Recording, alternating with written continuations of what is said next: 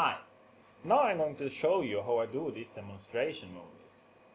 The camera I put on a bookshelf next to the wall, and that just films the overview when I speak and talk and demonstrate things like this. You hear it's a quite noisy environment here, so to cancel out the sound you need a better microphone. So I actually have placed here behind the column that you can't see a better microphone that picks up my voice. If I don't use the microphone, you will hear lots of room noise and my voice will be very unclear. And that can be very, very hard to do something in a later stage, and you can't process that way. So you need a good microphone. So now when I copied over all the files, the next thing will be to go into Audacity, a free audio editing software. And we do that and edit all the sound that we recorded with this microphone. What we are looking for is to reduce the background noise, and then we will normalize each wave file so it will have a constant amplitude of all the clips. That will make the editing later in Camtasia Studio more easy. Here you can see I opened Audacity, the audio editing software. Now we're going to open one of the audio files that were recorded from the microphone. So here we have the first sound recording. So here I stand in another.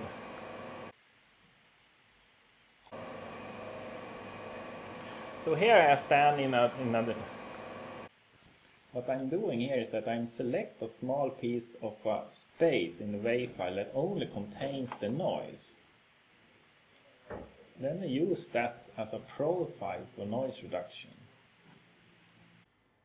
So now I remove the noise from the first recording. Let's listen to it again now. So here I stand in another. Yeah, much lesser noise now. We do want to keep some part of the noise left, because that will give some atmosphere to the video. If you reduce everything, then it will sound unnatural. Now we will normalize this, so the file will have the same amplitude as every other file that we're going to use. So that's it. So now I have already loaded in all the movies and sound files into Camtasia. I start a new project by setting the canvas size to 720p, like so.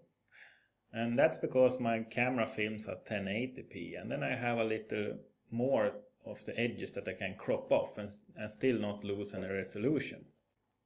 So here you can see the file, and here is the beginning of my session.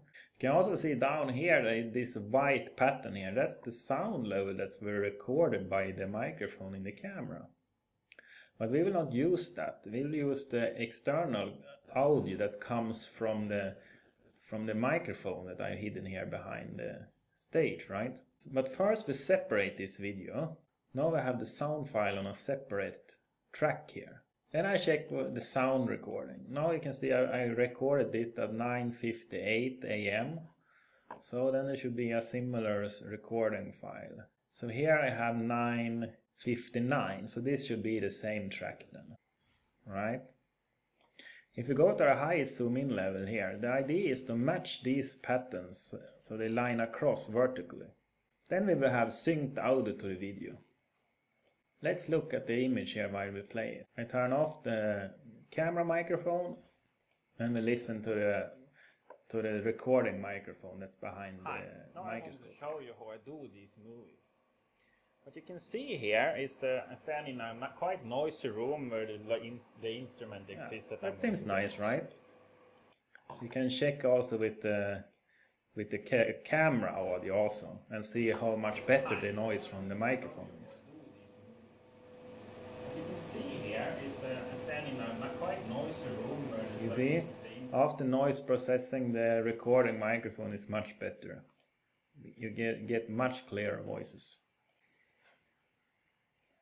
So then we have matched the audio to the first video clip. Now we're going to cut off all the bad things I spoke and only keep the real important stuff.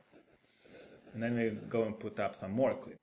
So here I think the bit would be nice to make the cut. Here I start to talk the demo. Right? And we're going to cut this here. And then we want to cut audio and video at the same time. I look in the picture and see, do I have eye contact? Yeah, here I have eye contact. I choose to cut everything here, split all but playhead. Everything here, that's just crap, so we remove that. And then we put this in the beginning, and the real microphone audio that I want to keep, I put in the bottom line here. This one we only have as reference.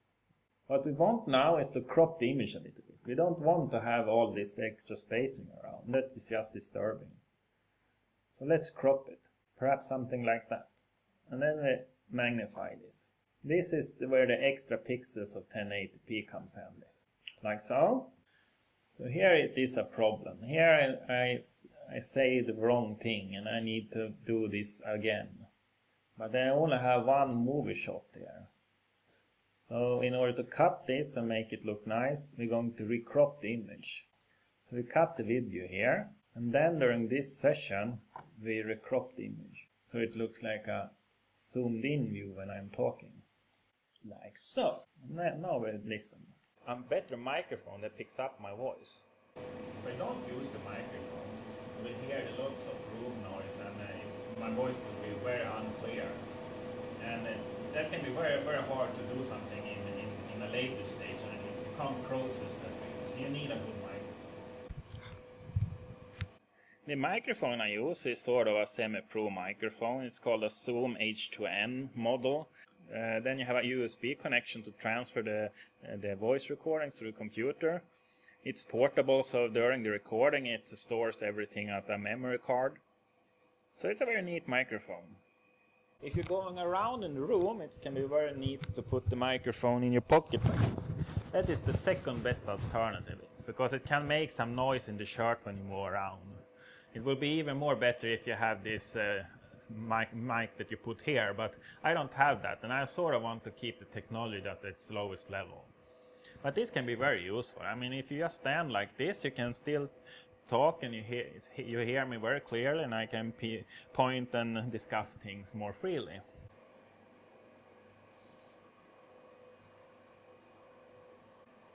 Another smart thing is that when you talk like this, you need to make some cuttings. You need to say something again, you stumble or something, and then you need to make a cut.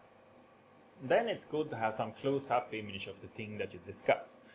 So what you can do then is you point at things like this, and it's very easy if you can't see the mouth when you speak. For example, if you're turning downwards and point at things, that feels more natural. And then you can point like this, and then you can change the sound afterwards if that's needed. Otherwise, if you see the mouth when I talk, then you just need to retake the whole video. It's always good to have a second camera, and I use my tablet here. This tablet has a quite decent camera also, and it can be used as a second camera as well. And then you can cut in the second camera view and just make one shooting of the scene. So the idea is to hide this camera so you don't see it in the picture of the other camera. So I can, for example, place it back here. So now I just put the second camera behind here, so you can't barely see it. But when I do and discuss something like this holder, for example, I will have a second close-up view of that camera, and I only do one shooting.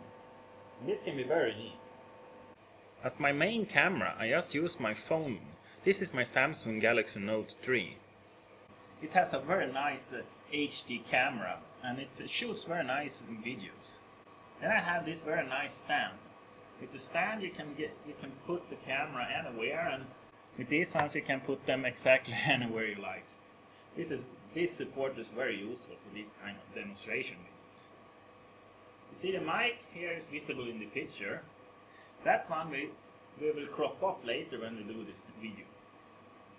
If you need to draw something to make it more easily understandable, then it's very useful to use some kind of digital equipment. I use my Samsung Galaxy Note Pro tablet here. This one has this very neat pen that you can draw with. And then I use a screen recording software like this. Then this will record everything that happens on screen. So then I just open whatever thing you like, and for this example I open this notebook application. So now everything is recorded here. So if I draw something here, that will be recorded into a movie that I later can put into the real complete movie that you see now. And here you can easily visualize something that you want to emphasize. I don't know what this will be, but I think it's quite obvious that you get happy when you do this. So, that's another thing to make something more clear. So, that's it how you can use the tablet. It's always nice to take some quick images also of some details of the thing that you demonstrate. So here I just use my tablet to take the picture, just because my other camera is doing the filming now. Like this. Let's say I want to discuss the texture, then it can have two reasons to take a picture of it. Like so. One thing is that if you need to retake and need to make a new voice recording or something because it was unclear what you said, then you can show this picture and it will look natural when you change clips. Otherwise you need to retake the whole set. The other thing is the camera, a still image camera image, is very detailed. You can easily emphasize details and discuss things around it. So the demonstration will be more complete to have some kind of image that you show up as well.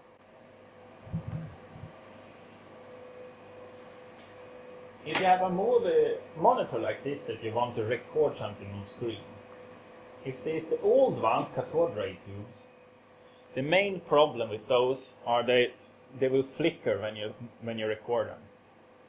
There are software that can adjust for this, but it will never be very nice. A quick way is to shoot at 15 frames per second. Choose some smaller frame rate. That reduces the flicker a little bit. Another thing to think for when you shoot is that if you have a close-up on the screen, then you will get more area patterns. So it's better to lose some details by standing back and get a more soft picture than having this more area pattern that destroys sort of everything for you. It can also be very nice to change the camera view. You move the camera and put it on somewhere else, and then you can either retake the shot so you can cut in a second view, or you can just talk of something else and just change the view. This makes the video more dynamic and liveful. Now you see I have put the microphone beneath the camera, so you don't see it. But my second camera can see it, so I show it for you now.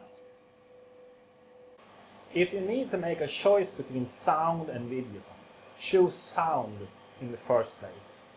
If you can't hear what you're saying, then there's no meaning having good image. But if you have good sound and bad image, that can sometimes actually work. It's better to put in still images instead of movie and have a good speaker voice attached to it.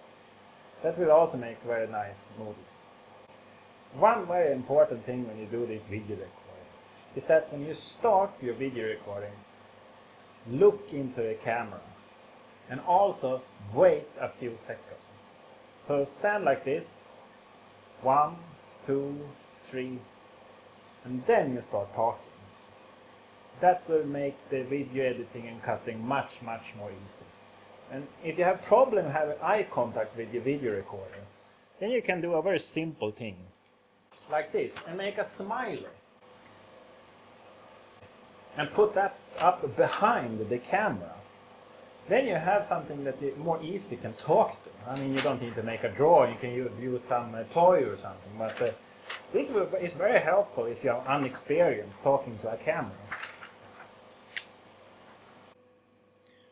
When you're ready with your movie recorder, and I just take my phone like this, and then you need to transfer the movies over to the computer. I just use this OTG adapter that you can connect to the phone, and then you connect it to a USB memory like this. It's nice to have a fast USB memory also. The file size can be quite large. Connect it like this, and then you can just copy over the files.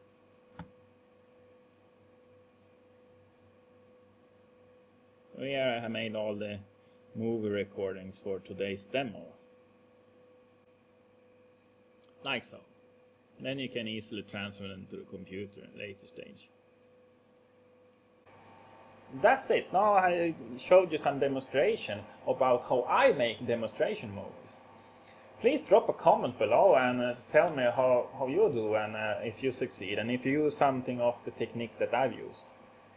See you.